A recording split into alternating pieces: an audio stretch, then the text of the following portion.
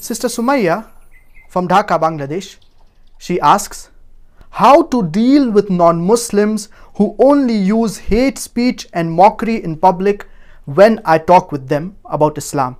Should I just ignore them? Allah subhanahu wa ta'ala says in the glorious Quran, in Surah Fussilat, chapter number 41, verse number 34, وَلَا تَسْتَوِي الْحَسَنَةُ وَلَا السَّيِّئَةُ ادْفَعْ بِالَّتِي هِيَ أَحْسَنُ فَإِذَا الَّذِي بَيْنَكَ وَبَيْنَهُ عَدَاوَةٌ كَأَنَّهُ وَلِيٌّ حَمِيمٌ.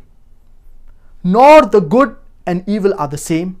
Repel evil with that which is better. For you will see between you and him who there is enmity will become your close friend. Do not defeat your enemy, but rather win them over, win their hearts and win their minds. It is compulsory for every Muslim to do dawah. And I started this session with the verse of the glorious Quran from Surah Nahl, chapter number 16, verse number 125. أُدْعُوا إِلَى سَبِيلِ رَبِّكَ بِالْحِكْمَةِ وَالْمَوْعِظَةِ الْحَسَنَةِ وَجَادِلْهُمْ بِالَّتِي أَحْسَنُ. Invite all to the way of thy Lord with wisdom and beautiful preachings, and argue with them and reason with them in the ways that are best and most gracious. So the first thing that you should do is do dawah with the non-Muslims. Even if they mock you, even if they make fun of you, yet you should continue doing dawah with hikmah and with husna. And if you look at the lifestyle of our beloved Prophet Muhammad, peace be upon him, even he was mocked at. The Sahaba, when they propagated the message of Islam, they were mocked at. They were tortured.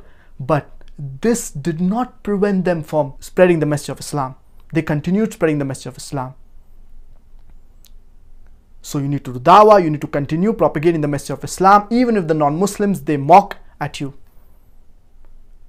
But if the non-Muslim, their purpose is solely to mock and to make fun of the verse of the glorious Quran, then you should avoid them. You should not sit with them. As Allah subhanahu wa ta'ala says in Surah Nisa, chapter number 4, verse number 140, وَقَدْ نَزَّلَ عَلَيْكُمْ فِي الْكِتَابِ أَنْ إِذَا سَمِعْتُمْ آيَاتِ اللَّهِ يُكْفَرُ بِهَا وَيُسْتَهْزَأُ بِهَا فَلَا تَقْعُدُوا مَعَهُمْ حَتَّى يَخُوضُوا فِي حَدِيثٍ غَيْرِهِ إِنَّكُمْ إِذًا مِثْلُهُمْ. That it has been revealed to you in the book, when they hear the verses of the glorious Quran, they disbelieve in it and they mock at it. So do not sit with them until they discuss something else. إِنَّكُمْ إِذًا مِثْلُهُمْ. For if you do so, you are like them. So if they are mocking, they are making fun of the verse of the glorious Quran, then you should not sit with them and you should avoid them. But this is the last resort.